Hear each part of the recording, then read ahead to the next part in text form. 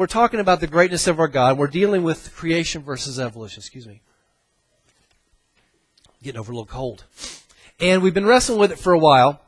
We'll be wrapping it up, and then within the next month, it'll all come to an end, and we'll go on to something bigger and better, whatever the Lord has for us.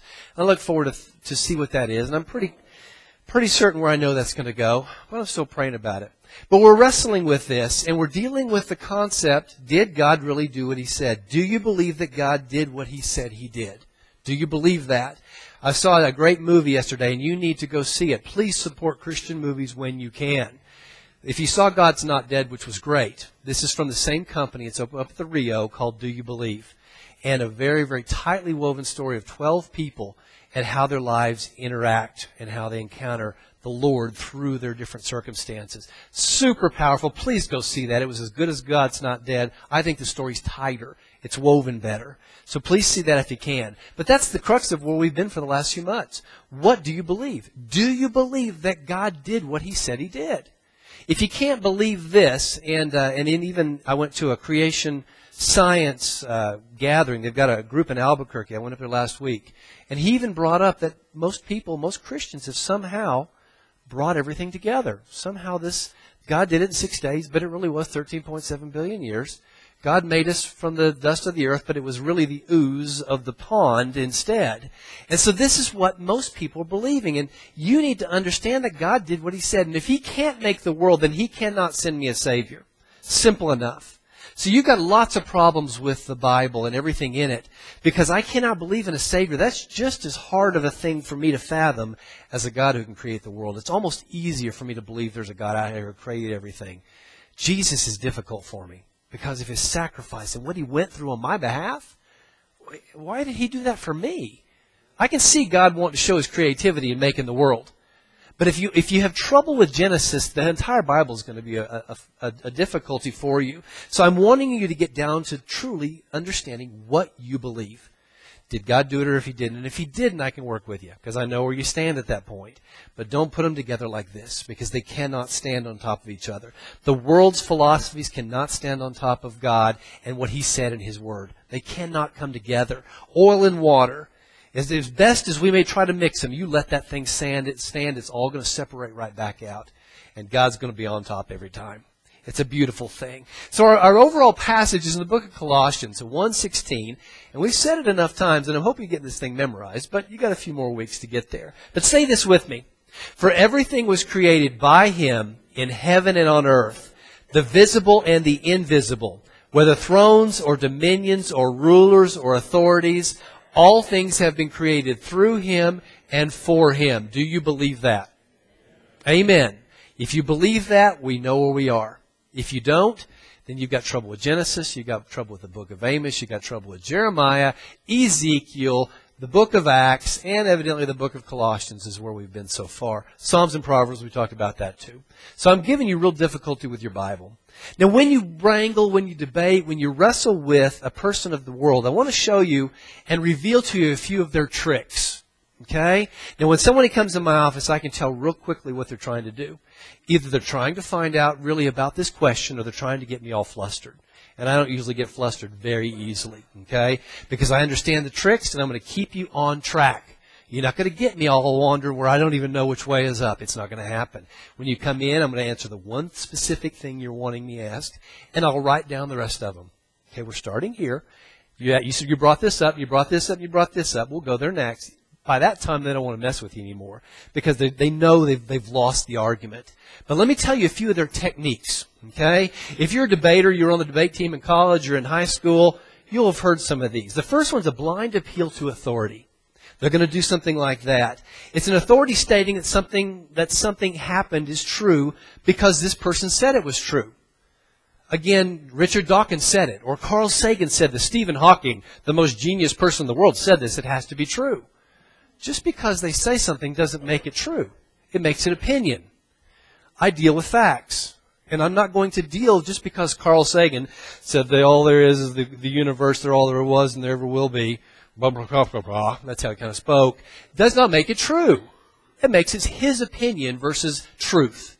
And so don't fall to blind appeal of authority. When they throw out those names, don't be impressed. Again, it's easy for us to say, I can't fight with all those letters and those degrees past that name. No. Understand opinion and understand fact. The next one is selective use of evidence. And this is where most of the court cases have been dealt with over the last 150 years. But just because one fossil looks like another does not mean they came from the same animal. Just because they kind of look close. A motorcycle and a bicycle are two very different things, but both have them 2 wheels and a seat. Okay? One's going to go a lot faster and have a lot more fun on it. Okay? But understand that's what it is. Do not allow them to just selectively use evidence to prove their point. You've got to keep them off track. Don't be impressed. And again, the one thing I always remind you, do not be impressed with their argument. Oh, wow, that's so great. No. Stand up. You're not any more intelligent than I am. We're going to talk this thing through. I don't care about Carl Sagan. I don't care about what looks like on the bones, these things that look kind of close. That's not what I'm impressed with. Let's think about something else. The next one, here's a big one where they mostly go. An ad hominem argument. An ad hominem is in the Latin, it means to the man. What they're going to go is go to you. They're not dealing with the fight anymore. They're dealing with the religious zealot. Okay? Again, those who defend creation will often be personally attacked. Just because someone believes in God does not mean they can't speak to science. We have so many intelligent men and women around the world with lots of pedigrees that we would all dream of that love the Lord and are trying to prove Him in all aspects of their life. Next week I will be showing you and revealing to you what is happening to these people who speak up. That's where we're going next week. I've kind of given you enough proof. I could be here till God comes back. At some point I've got to call an end to it and say, take the data and move on. But I want to show you what the world does to these people. But they're going to attack them personally. It's the quality and testability of evidence which must determine its validity. A good scientist will only use the data at hand and not dealing with you. I don't care if you're a Christian or not.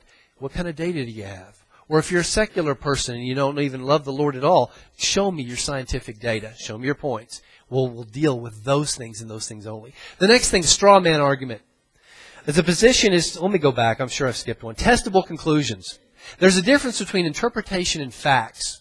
Just because Carl Sagan has said the cosmos is all there is or ever was or ever will be does not make it fact. It makes it opinion. When someone speaks, their information must be testable. Okay? Let these people prove themselves to you. I don't care about what they say. I'm not concerned about their words. Show me the data. Show me the money. Okay? Going to straw man argument. A position is distorted, and then the distortion is then attacked. Now, I'm pretty good at this, and my wife gets real frustrated at me. I'm a straw man argument guy all day long. I'm going to take you to the extreme and see if it still can handle itself. She gets real mad at that. She throws a fit every time I do it. But these person will eventually make an argument of religion versus science. Every time. They're not going to discuss the data. They're going to say you're a religious zealot. I'm not going to deal with you because you're a crazy wacko Christian who loves God. Okay? That's where they're going to go. So don't let them go there. Stand strong. Bring me your data. We're not talking about religion or God at this point. Show me the points. Show me the numbers. The last one this morning, there are lots of these, is begging the question. Asking a question to which you already have assumed an answer. Don't let them get there. Don't let them control the argument. They're going to lead you down a path that will get you away from where you want to be. Creation is a myth. There was no flood, and all animal life has evolved from a common source. That's begging the question. By defining science to exclude supernatural intervention, which most scientists, if they're going to be honest, have to say there's got to have been something bigger than us. By doing that, evolutionists have begged the question by eliminating the truth before they've started the debate. That's what happened in the Scopes monkey trial in 1925. They begged the question that this stuff was all religion. We're not talking about religion. Let us talk about the world at hand. And so by eliminating that, we never got to discuss it. It was never part of the argument. And the case was lost because of that, with reference to us. And so don't let those kind of things happen. Learning a few debating techniques is a good thing, and you must be ready to fight people when they come. Because there's nothing better than getting someone who's ready to go, getting them off track. If I can tell you one thing, stay right where they are. Don't let them wander. If they came into you and dealing with this one thing, deal with the one thing until there's nothing else to say about it. And then go to their point two. It's an easy way to work. We're in the book of Acts, so open up there. Written by Luke. Get your Bibles out if you've got them. AD 62. Again, we're before the fall of the temple. And so we're seeing the early church. the book of Acts was written to trace the development of the body of Christ over the generation from Christ's resurrection to Gentile membership. It's a great book. If you like history, read the book of Acts. There's so many great books in the Old Testament, but it is like the history of the New Testament. It takes us from the Gospels and what Jesus was doing. Jesus goes up to spend time with his Father. We got this next 30 years. What happens before Paul really starts writing to the churches? This is telling us how that church came about and what kind of sacrifice those people had to make. So we're in Acts 17. We're finishing last week's sermon. Again, it was just too good. I couldn't do it all in one week. So please stand with me. Acts 17, 27 to 29. We'll stand as we honor God's Word. He did this so they might seek God, and perhaps they might reach out and find Him, though He's not far from each one of us. For in Him we live and move and exist, as some even of your poets have said. For we also are His offspring.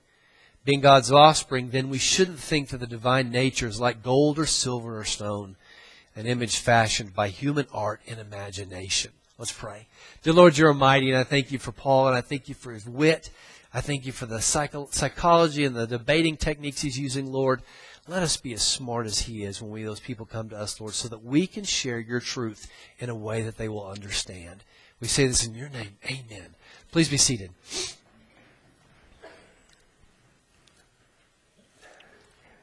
Let me bring you up to date. A little bit of backstory, kind of remind you. If you missed last week, it's on the website. But you can, let me bring you up to date where we are. We remember from last week, Paul is stuck in Athens. Again, that would have been a neat city to see in the first century. A lot of beautiful architecture. It would have been a pagan city, but a lot of beautiful architecture to look at and to behold. But he's stuck there. He's waiting for Silas and Timothy to start his next essentially missionary journey. Of course, when Paul's down, he's always going to be preaching. So Paul's normal modus operandi, the way he always works, is he goes to the temple or the synagogue first. He wants Jesus as God's Jewish people to hear the story first. Sadly enough, every time they reject him, and he heads off to the Gentiles because they have no hope. The Jews think they have hope in their old traditional system that Jesus has now completed. But he goes on to the Gentiles. He knows they will hear him. He gets an opportunity to speak at the Areopagus, Mars Hill, and it's a place where people just sit around to think. It used to be an important political area within Greece, but at this point, it's just a place, a nice park where everybody sits and talks, and they learn new ideas. While there, he sees an idol. You can guarantee there's all the pantheon of the gods up at this beautiful park setting, all of them. Some of them very large, some of them very small, all of them titled. And at the end of this, he finds one. Who knows? I'm always going to guess it's some small one because they're not going to make a bigger god than Zeus. So it's some small little pedestal thing here. It says to the unknown God. When he starts speaking to them, he reminds them that the God they don't know anything about is essentially the God that made everything. The one that you don't know anything about is actually bigger, maybe even though you've made him smaller in stature. He's bigger than all the rest of these gods, and he ought to have a more prominent place. Let me tell you about this God. This is great debating technique. He found a way in. Every time we speak with someone, we should find an easy way in. No matter what it is, it's something around you. You're seeing something. How do I compare this to where I am? How do I share Christ's story to this person? Because they're really not wanting to hear it, but I can get it in if I talk about the lingo they're wanting to hear about. Again, it's amazing how many just riding a motorcycle. I've gone to a lot of motorcycle rallies with these really nasty-looking, tough old boys, and they will talk to you all day as long as you got a bike. You don't have a bike, they don't want to hear it, but they'll talk about God. They'll talk about the things they don't like about God. They'll tell their life stories as long as you're one of them. It's amazing how these kind of things work. So find that connection. Paul does it by this simple God at the end. He says the God that you don't know anything about, this little one called the unknown God, he doesn't live in shrines or is served by man. Again, we've talked about what the Greeks at that point thought about Zeus and Hera and all these other gods of their lives. The God that you don't know anything about is the God that gives life and the one that gives breath to all things. The God they don't know anything about, this one here at the end who's small, made the nations and gives us time to live and areas that we can enjoy and beauty around us. That pretty much brings us up to date to where we are this morning. The first thing I want you to know as we talk about this great passage, and I will come back to it at some other time and to deal with it at a whole different angle because the psychology is so good here. But the first thing I want you to know is God is purposeful. Verse 27. He did this, God, so they might seek God, and perhaps they might reach out and find Him, though He's not far from each one of us. Again, He's just being very passive. He's using their language, their lingo. He says He did this. Now this is what He did before. The things we just talked about. He made the nations. This unknown God that loves you so much, that is doing these things for you. This is the one that made the nations, that gave length to your life. That gives you the land that you can put this crazy temple up on and you can talk all day long in this beautiful park. This is the God that did these things for you. But it's even more than that. He made heaven and earth. This is the God that you think is small, the one that you're just an afterthought, kind of one of the footnotes in the book. This is the one that should have the title on the front of the book because He's the big one. He made it all. Just His sheer nature is what He did. He did this. Just being who He is enough. We don't serve Him, but we get to worship Him. This is the God that we're talking about. Again, He's kind of starting to bring this argument to a close. He's reminding them of where He's been. God did all of this. He did this so that we might seek Him. We might seek Him, and sadly enough, we are so distracted in the world we're in. You look at the beauty. I mean, just looking at a vehicle out there. My goodness, the technology and the genius so that we can travel from one place to the other. To see, God gave us that intellect. He did these things so that we might seek Him. He wants us to love Him. He wants us to worship Him and give Him truly His due. The word seek here is the word philosphao in the Greek, and it means to fumble or grope around like a blind man. That you might seek Him. Now, you might think this makes God aloof. If you read it wrong, it might make you think that God's out there and He's not wanting to be found. Just as soon as that person gets close, He kind of gets out of the way, walks around to the back. No. The reason they are fumbling around and groping around is that their sin is keeping them from seeing the true light. Their eyes are darkened. We've all been in a fog. Again, some of the worst accidents in America have occurred in people driving right into a fog bank. Can't see a single thing. Just going to keep driving. Eventually it's going to stop. 20 miles later it may stop, but I'm going to keep driving. These are not necessarily safe ways to drive, but we understand the concept that all of a sudden you can't see anything around you, or you've been totally in the dark. If you've ever been in a deep cave and they've turned out the lights, that's always one of their techniques.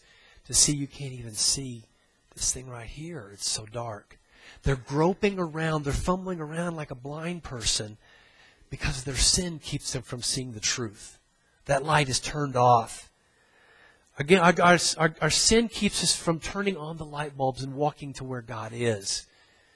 And we fumble around because we choose to keep ourselves in the dark. This is what He's saying, and they would have understood all of this. Again, we have to explain it and get the rich meaning. He was speaking right to them. They're up here thinking they're so wise with all of their intelligence, much like we are today. Many of our scientists and our theologians out there, they're so wise, they know so much. And yet they're fumbling and groping around in the dark. This is what He's telling them. God is there at all times, and He wants them to find Him. He's doing all He can to say, guys, just turn around, turn the light on. I want you to find me. Here I am, as they are fumbling. He's getting in their way, but they're looking over, and then He gets in their way, and they're over here. They're sitting here wandering and meditating and contemplating the universe and missing the most important thing right in front of them. The simple thing that somebody carved at one point. I'd love to meet that guy. You know, he doesn't even know what he was carving. Just making this thing up. And yet we're talking about it thousands of years later. What a neat thing. He did this so we might seek God, and perhaps they might reach out. He's been very passive. He's not beating these people with the truth. He's hitting them where they are, with the psychology and the heart that they have at the time. It's clear that man's looking just not that hard. Perhaps. Again, these guys are up here talking about everything they can think about. They're probably talking about every bit of any God they know anything about. They've probably discussed all the religions that they know anything about. They've never had anybody like Paul come and tell the truth. So I can guarantee they're intrigued, they're piqued with reference to what he's speaking about. But it's kind of like someone watching TV, guys. I'm going to speak to you at this point. You're watching TV, you got the tray with the chips over here. You're so involved in it, you're kind of looking for your chips, but you don't really want to take your eyes off of what's going on. Oh, I'll find it later. Well, look at that play. That was great. Where's my chips? It's that kind of a thing. They're looking, just not that hard. You know, if they were just to turn their face, get away from the things they're dealing with here in the world, they might see Him right in front of them. And all of a sudden their lives will be changed. Perhaps they might reach out. Maybe. Possibly. If they get around to it. This is where the world is. The world is distracted. These people were distracted with their genius, their knowledge of so many things. Much like we are today. We may not be marveling at our genius, but we're marveling at a television set when we could be reading God's Word. Or we're marveling at some soccer event or something like that, or football, or something our kids are in, but we haven't got time to go to church because these are more important. Got to make sure that kid can kick a ball. Good stuff. Perhaps they might reach out, though He's not far. Very, very passive. God is not far from these thinkers. He's just right there. They're reaching out. He's just right here. They just need to turn on their eye, open their eyes, and be revealed to truth, not just necessarily knowledge. I think there are sometimes two different things. God is truth. God's Word is truth. Everything He says is true. Genesis 1, all of chapter 1 and all of chapter 2 is true. You need to get to that point where you believe it that way, and you stand strong enough to say, I don't care what the world throws at me, this is not going to shake my faith. God did this thing and I believe it. This is where we need to be as God's people. He's not far. If they'll just open their minds and seek with their hearts, they will find Him. Romans 10:9, again, my favorite passage. If you confess with your mouth Jesus is Lord and believe in your heart God raised Him from the dead, you will be saved. There are a lot of people that think, and they just ruminate, and they write many articles on what does it really take to know God. Romans 10:9. Simple. He didn't make this thing hard. He could have. God is omnipotent. He could have made it as difficult. We got a 48-step process. All you have to do is confess with your mouth and believe that He was raised from the dead. Which again, if I have trouble with the Genesis account, that raising from the dead is a lot bigger deal to me. Maybe that's just me. It seems like if there is a God out there, He's going to want to show Himself just by making stuff. But why would He send Himself down in the form of His Son to die for me? It doesn't even make sense. So I've got lots of problems with the Bible if I can't believe in Genesis. They're thinking about everything and not finding anything. Acts 17:21. Now all the Athenians and the foreigners residing there spent their time on nothing else but telling or hearing something new. That's going to get you in trouble anyway. Just sitting there thinking. Most of us need to think less and work more. Okay? Now, you can quote me on that. James said this day. They're thinking about everything but the right thing. That sounds like our evolutionists and our cosmologists of today. They would rather think about aliens than a God that is out there wanting to watch over His creation. Again, Richard Dawkins, he's the one that always jumps up, and he would believe there are aliens that seeded the planet however they did that. I don't even want to know that story. However they seeded this planet, he would rather believe in that than a God. But here's the crux of it. They would rather believe in that because those aliens left and they're not coming back. And they don't care what happens. If there's a God out there that loves this planet and created it for His creation, then He's watching each one of us. And at that point, we're accountable to Him. Who wants to be accountable to someone? These people are too intelligent to be accountable to anyone. So they're going to wrestle and fight with that and find any way to keep God out of the equation. They're going to do that. They don't want anyone putting dictates on their lives, much like we do today. You saw this. These people in the first century did not want Paul telling them truly where the truth is, because at that point they'll have to reconcile their lives with it. Same today. We're dealing with, again, I'm going to give you a few more points. Next week we'll have a few more points, and I'll be coming to an end very quickly. The legacy of the fossil evidence. I want to very quickly go through some of the skulls and bones they've found. You'll hear some of these words and recognize them. The word Ramapithecus, if you've heard that, if you've been around any time at all biology, it was recognized as a direct ancestor of humans, the ones right before us. It's now established as merely an extinct type of orangutan. Yet for 2 generations, they told us about Ramapithecus being the one that was before us. But as soon as they prove that to not be, and they'll find another one, and we go with it. Going on to Piltdown then, we've also talked about him. Hyped as the missing link in publication for over 40 years. He was a fraud based on a human skull cap and an orangutan's jaw. Those orangutans get around. You know, you go to the zoo, all they do is lay around. They don't do a single thing when you're at the zoo. But evidently through the last 48 million years of history, they've been busy, just all over the place. You look at Nebraska Man, was a fraud based on a single tooth of a rare type of pig. Both of those two were in the Scopes monkey trial in 1925 as truth. And that's what set it where we as Christians lost that case. Essentially, we lost the war on that one. But you see that these two things were hailed as truth. Java Man, we've all heard about that if you've ever watched the Discovery Channel. Based on sketchy evidence of a femur, a skull cap, and 3 teeth found within a wide range, somewhere around 200 feet, over a 1-year period, and at different layers in the dirt. But they put them together. It's got to be one person. He just fell apart in different times. Okay? It turns out the teeth were found in an area of human remains, and now the femurs considered to be human. Skull caps of a large ape. Those suckers were everywhere. Just all over the place. Neanderthal Man, or some of you would say Neanderthal Man. Traditionally depicted as a stooped ape man, it's now accepted that the alleged posture was from disease, and that the Neanderthal is just a variation of the humankind. Another one of us, just kind of bent over. Australopithecus afarensis, Lucy. Anybody heard about Lucy? Has been considered a missing link for years. However, studies of the inner ear, skulls, and bones have shown that she was merely a pygmy chimpanzee.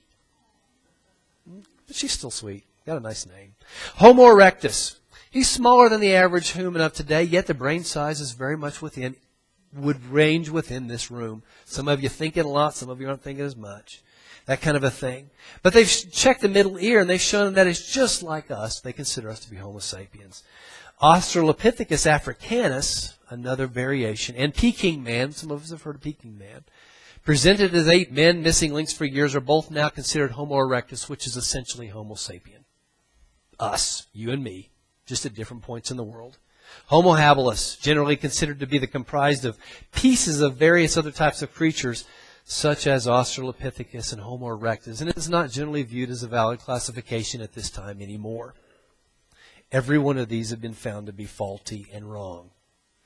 And yet they will not, I would be embarrassed. They just continue to move on. Well, if that's not it, we'll find one out there. All it's done is made us want to hunt more. We'll see if we can get away from the orangutan area, and maybe we can find one that actually is human this time. In 2002, anthropologists announced a skull they found in Chad, and had an unusual mixture of primitive and human-like features. It was dubbed Tumai, and was immediately hailed as the earliest member of the human family found so far. July, August, September, October, what is that, 3 months later? A number of scientists declared it to be merely a fossil of an ape. 3 months, it was the best thing ever. 3 months later, it's now just an ape fossil. These are what your people are telling you, and they're telling your children, and they're telling your grandchildren in school as fact. And just as soon as they prove this next one to be false, they'll find another one, make it a new name, and claim it to be for a generation or two the missing link. Understand, they don't know that much. Again, I wish I could bring all of this lecture I heard the other night, but statement after statement after statement of their own scientists are saying they no longer need to prove anything of evolution. They know they can't. It's obvious. Their own statements are saying, we can't prove it, but we know it to be fact, so we will live with it. This is what the world is saying. When I know what the facts are. God made the world in 6 days and He rested on day 7. This is not hard. It's not hard, especially when you look at the scientific evidence showing that everything that is about us could have been done in that period of time. God is purposeful. God is powerful. Verse 28. For in Him we live and move and exist. And even some of your own poets have said this. For we are also His offspring. For in Him we live and move and have our being. Excuse me. This is a quote from a 6th century BC poet, Epimenides of Knossos in Crete. 600 years earlier, he's quoting from one of their own poets. It was said at this point, this Epimenides, he was tending his father's sheep one day, and he fell asleep in a Cretan cave, and fell asleep for 57 years. Just fell asleep. Really good sleep, a lot of good dreaming going on over the next 57 years. Okay? After all of this, because this special cave was sacred to Zeus, he woke up with the ability to have the gift of prophecy. I would think there'd be other problems after being asleep for 57 years. But he woke up I can see stuff, this is great. And this is what he said. Now, I'm not sure about all the words in the history of him. That's kind of interesting. But we can apply it to Yahweh God. For in him we live and move and have our being. Paul's using their own speakers, their own people, against them to help prove that this unknown God is the Yahweh God, the one they have no idea, but let me tell you about him. Use their own technology, use their own research, use their own information to share about God. Romans 14:8, if we live and we live with the Lord, and if we die for the Lord. Therefore we live and die, we belong to the Lord. No matter what we do, we belong to the Lord. In him we move and have our being. Without God forming us from the earth, we would have no life. We are also his offspring. In this one simple verse, he's quoting two different poets, their own Greek poets. Again, this comes from the 3rd century BC, a Stoic author called Aratus. And Paul quoted two of their own people. This is a reminder for us that general revelation can be found in contemporary things around us. There is wisdom out there. There is truth. They just may not recognize it. Or sometimes we need to use their truth to share the real truth, the truth of Christ and what he has done for us. This is where we need to be. Again, we need to know the difference, though. When you look at Aratus, for we are also his offspring. His, at this point, was Zeus. Paul's turning it totally around, upside down. No, Zeus isn't about Zeus at all. This is about that unknown God you don't know anything about. And if you'll listen, I'll tell you about him. Again, how many times have you had the opportunity to share? And we get on the Roman road and we get all shaky and nervous. And Romans 3:23, for God so don't know. And then 6:23 and 5:8. 10:9, I don't remember. It's something about a heart and a mouth, but I love it all. When all we have to do is just relax and share what God has done for us. We don't need to know everything. Just how God has worked in my life. You know, for all have sinned and fallen short of the glory of God. You, me, everybody, we've all fallen short. But the wages of sin, that problem, that wages is death. You don't want to die. You want to live. Let me tell you about living.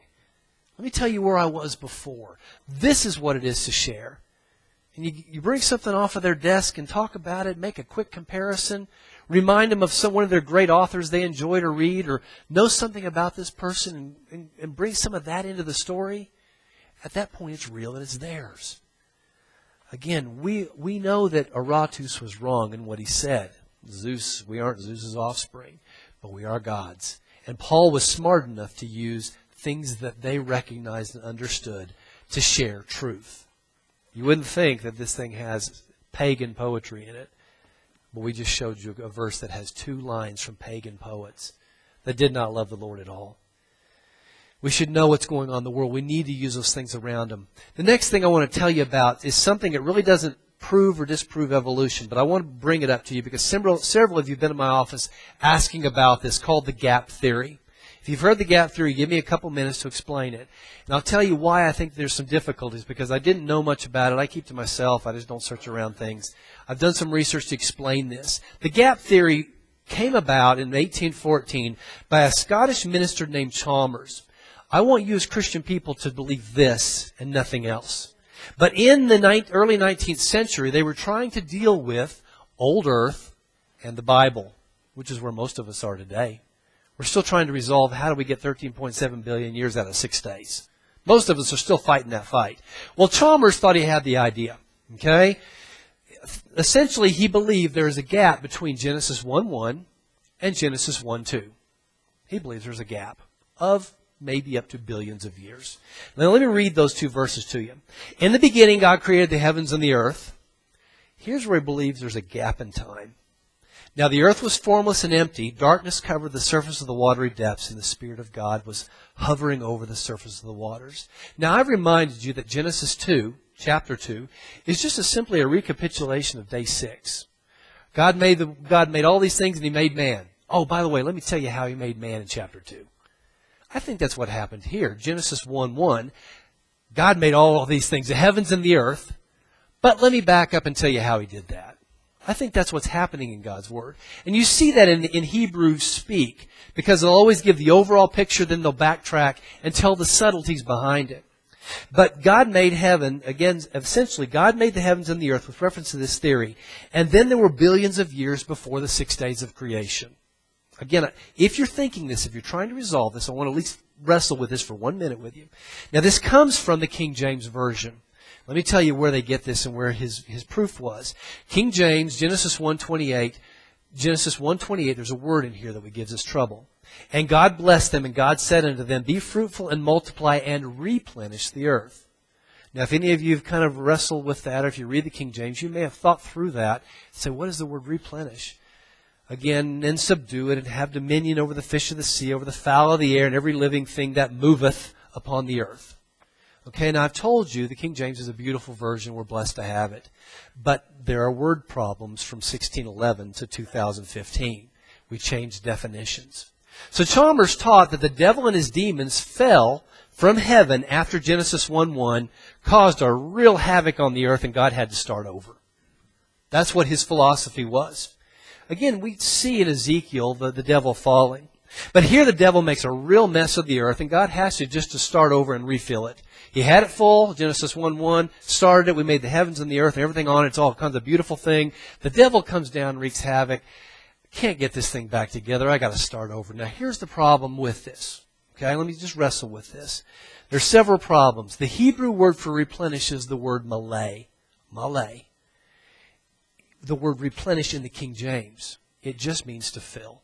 It does not mean to refill. Okay? Understand that. There is a Hebrew word, shana, which means to refill or to replenish, and they didn't use it. This is an English problem at this point. In 1611, the word replenish meant to fill when the King James was written. But even up to as early as 1650, the word replenish took on a new meaning. It took what we kind of look. It had that prefix on it, re, meaning to do something again. So they kind of started using the word differently. In 1611, it meant to fill. 1650 and on, it meant to refill. Okay? Now, this also gives us problem. If you believe this, it gives us problem with Genesis 1:31.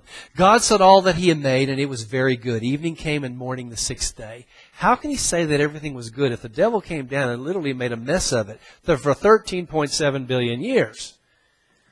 Got a problem with that. God's a liar, or he doesn't understand what good is, because I don't even think any part of that's good. If him having to start over. The last thing about this, we can't use death as a means for God to help with creation. And that's essentially what it would be. When you look at evolution, it teaches that death is part of the process that nature uses in order to continually promote each species and allow adaptation to the environment. Survival of the fittest. You have to have death for the next generation to be stronger. We can't use that for God. Again, the Bible clearly teaches that death is a result of rebellion. And I believe that. Of Satan and Adam's sin. We chose death. We didn't have to have death.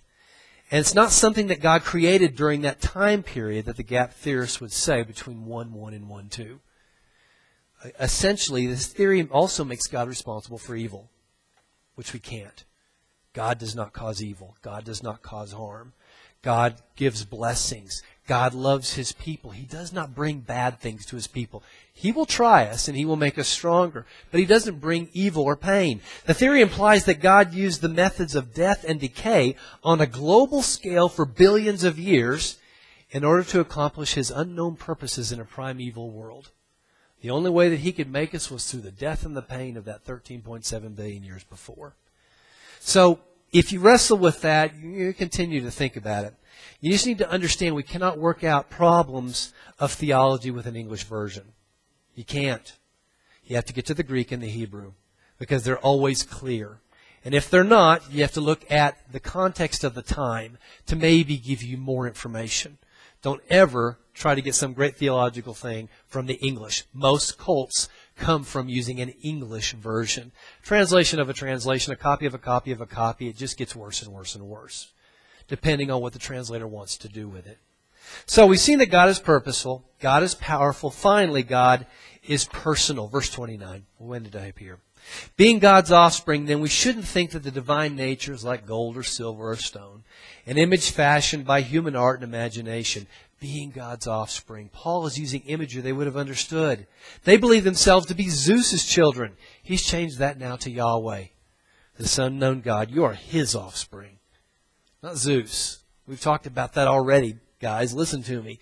It's this little one. You have no idea what it means. He's your Father. He's the one who created all these things. Then, he's bringing it home at this point. The divine nature is not gold or silver or stone. God is not something we make or create or design. It's as intelligent as these men and women were, you would think they would understand that a marble sculpture gives you no power. In fact, I'm giving it power by creating it and giving it life on its own. These are beautiful statues, but they can't change a life. God is not the universe. God is not some other race on another planet. God is not money, power, or knowledge. God is the same God who made the universe and created man. Again, this is not just something I'm trying to teach as a pastor. I believe this. God is who He said He is. And the minute you can reconcile on that is the minute you can move on to bigger and better things in your life. He's not an image made or thought by man. We make ourselves out to be intelligent. We have such great understanding. Yet we cannot make God in our own image. Look at Acts 7. However, the Most High does not dwell in sanctuaries made with hands, as the prophet says. Heaven is my throne, and earth my footstool. What sort of house would you build for me, says the Lord? What is my resting place? They make these beautiful, beautiful temples, some of which we can still see today. Beautiful architecture. They're just as hollow as the day they were made. God does not reside there. He does not reside in His room. God is living and active in our hearts through the Holy Spirit. God is on His throne, and Jesus is at His right hand right now. He has sent Himself in the form of the Holy Spirit for anyone who is called upon His name. This is the God we serve. They've made gods for their own hands, yet those gods didn't make the earth. We cannot make gods of the universe, as Carl Sagan once would have said, or Stephen Hawking. We cannot make a God of our own beliefs or our ability. Do you understand that the writers and the people who wrote the Bible understand God to have done what He said He did? And do you also understand that that does not correlate with what the world says about evolution or creation? Two different separate things. These people understood that God created the world. He did it in 6 days. They knew that God worked in their lives. And that's the big issue here. If God can create something as beautiful as the world we live in, then He can work in each one of you and solve your issues. He can. He is a big God. And these are little bitty tiny things to Him. Now I know they're paramount to you. How's my relationship with my spouse? Are my kids going to come back to me? What am I going to do to eat? I've got no money coming in. God, are you going to provide and give us this great opportunity in the future to be able to use our gifts to give you glory? You're putting me on a shelf so that I can't do the things that I thought I've always been called to do. We all wrestle with these questions. But God is big, and God has a purpose. And that's where we need to get to as we wrestle with all these little goofy things and the funny things about skulls and whatnot. The big picture here is, what do you believe? If you believe God can do this, then maybe you can believe He can send His Son to give you life. And that's where we need to be. I serve a big God. This morning, what do you believe?